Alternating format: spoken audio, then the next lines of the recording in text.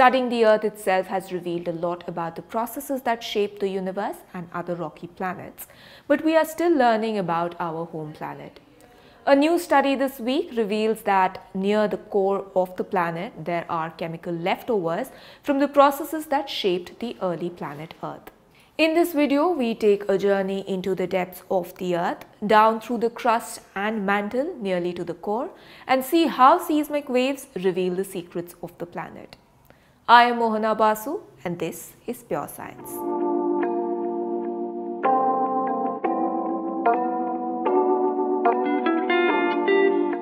Seismic waves echo through the planet following an earthquake and help reveal its internal structure, just like radar waves. Such studies have been used often to understand the structure of the Earth. Down near the core, there are zones where seismic waves slow down to a crawl. New research from the University of Utah finds that these ultra-low velocity zones consist of several layers. Modeling suggests that it is possible some of these zones are leftovers from the processes that shaped the early Earth, remnants of incomplete mixing like clumps of flour in a bowl of batter. According to the team, these ultra-low velocity zones are probably the most extreme features found anywhere in the planet. The interior of the Earth is broadly categorized into several layers. Humans live on the crust, a thin layer of solid rock. Between the crust and the iron-nickel core, the center of the planet is the mantle.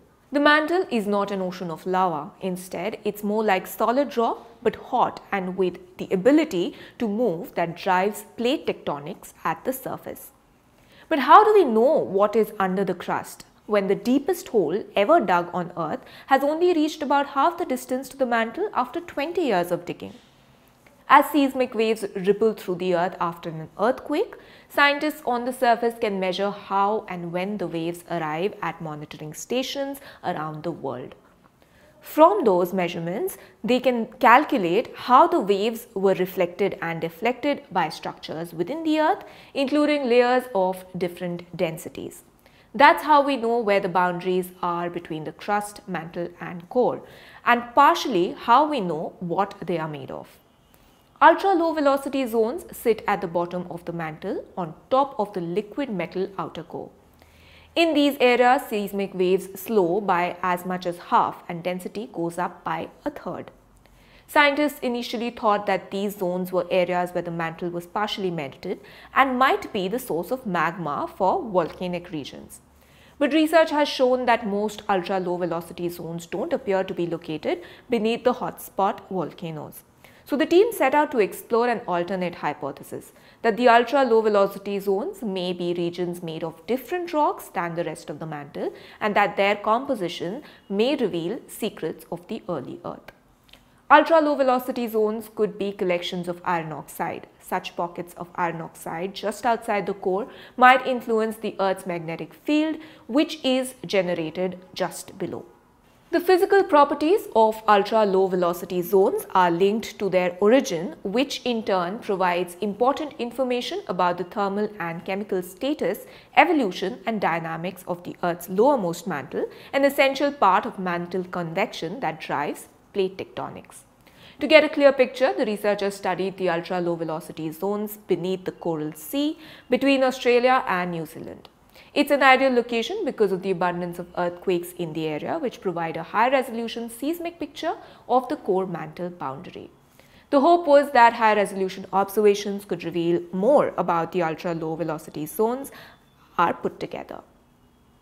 But getting a seismic image of the mantle is not always conclusive. A thick layer of low-velocity material might reflect seismic waves the same way as a thin layer of even lower velocity material. So the team used a reverse engineering approach. They created a model of the Earth that includes ultra-low wave speed reductions and then run a computer simulation that models what the seismic waveforms would look like if that is what the Earth actually looked like. The next step is to compare those predicted recordings with the recordings that they actually have.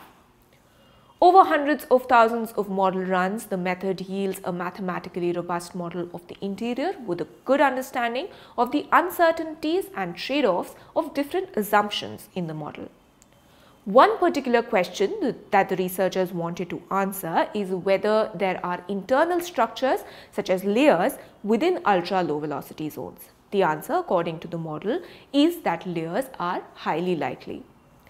This is the first study to demonstrate strong layering within the ultra-low velocity zone. So what does this finding mean? More than 4 billion years ago, while dense iron was sinking to the core of the early Earth and lighter minerals were floating up into the mantle, a planetary object about the size of Mars may have slammed into the infant planet. The collision may have thrown debris into the Earth's orbit that could have later formed the Moon. It also raised the temperature of the Earth significantly. As a result, a large body of molten material known as the magma ocean formed. The ocean would have consisted of rock, gases and crystals suspended in the magma. The ocean would have sorted itself out as it cooled, with dense materials sinking and layering onto the bottom of the mantle.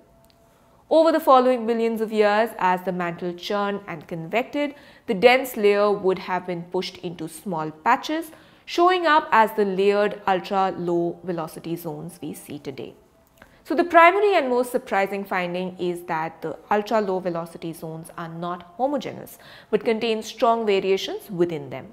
These variations can be explained by the processes that were created at the very beginning of the Earth's history, and that they are still not well mixed after 4.5 billion years of the mantle swirling.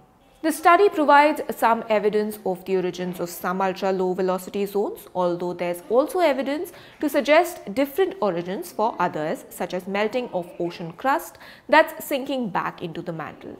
However, if at least some of the ultra-low velocity zones have leftovers from early Earth, they preserve the history of the planet that would have otherwise been lost.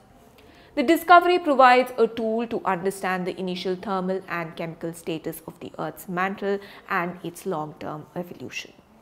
This is Mohana Basu, special correspondent at ThePrint.